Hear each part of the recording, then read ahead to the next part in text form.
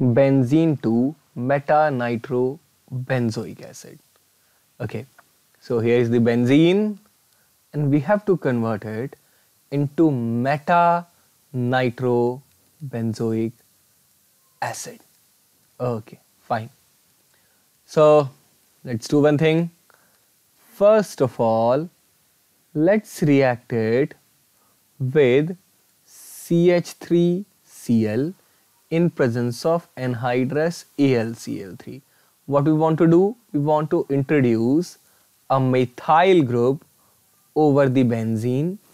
You can like use ethyl group, propyl group, whatever alkyl group you want, no problem. Just introduce it over the benzene using Friedel-Crafts alkylation, then treat it with KMnO4 in presence of acid, and as we know, irrespective of the carbon chain, it will convert into carboxylic acid.